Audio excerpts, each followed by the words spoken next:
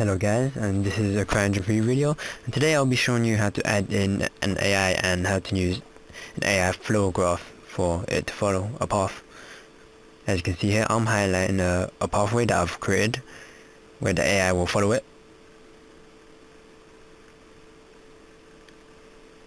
It will follow this pathway at the selected points that I've chosen. So I'm going to just move over, just show you how it's highlighted there, and I'm gonna create one in another place of my level. Right now I'm just showing you that it's just following the path right now. I had to go from a distance because otherwise the AI will spot me and start firing at me.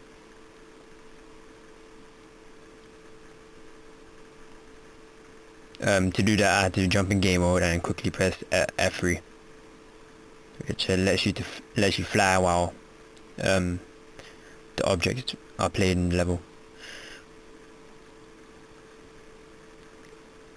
Okay, now I'm gonna place an AI here. First I go into the roll up bar and I've clicked the wrong one, so it's under entity and you go under AI and you find a grunt. Make sure that follow terrain is on, or snap to objects, that one. Click and drag, just like adding rocks or assets into the level, and just place it to area. I'm going to rotate it so it follows it perfectly. Yeah, that's how you simply put an AI into the level. And now I'm going to make it follow a pathway down that. So I need to go under AI and you'll find AI path. Click that, make sure the follow terrain button is on, or snap to objects, and just click away. Now when you're doing this you have to create different set points for it to follow. I'm just clicking it. To finish the pathway you just double click. There you go, I've created a little pathway, but it will not follow it if I jump into game mode right now. So to do this I have to select the grunt first to create a flow graph. Let me just try and select it. Yep. Once selected, yeah, you scroll on from the sidebar, just scroll down and you eventually find flow graph. Hit create, and I've already got a flow graph, but I'm gonna create a new one. I'm gonna call it trial and hit OK. Now this window will appear and it's completely blank, so I'm gonna add some things into it. First you add a start node,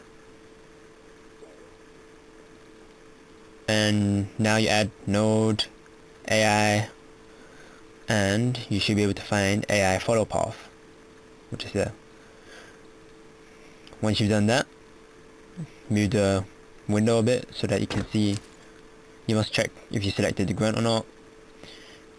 Right click there and click assign selected entity onto there. Once you've done that, you need to see the name of the AI path that you created. As you can see there, it's called AI path 2. So let me just drag the window up there and go under here, and path name, you type in the name of the path, hit enter, and you should be able to see that this has changed. Now all you need to do here now is just drag the output into the sync. Once you've done that, it's done. You could also make the AI follow that path via loop, so that it will continuously loop onto that pathway. You need to type in -1 for it to go back and forth along that pathway. Now all you need to do is close it down, and now I'm going to just zoom out a bit and to see if it works or not.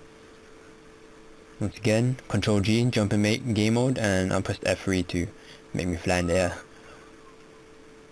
Now you can clearly see that it's following the pathway without any problems, and eventually when it reaches the end of the path it will make its way back.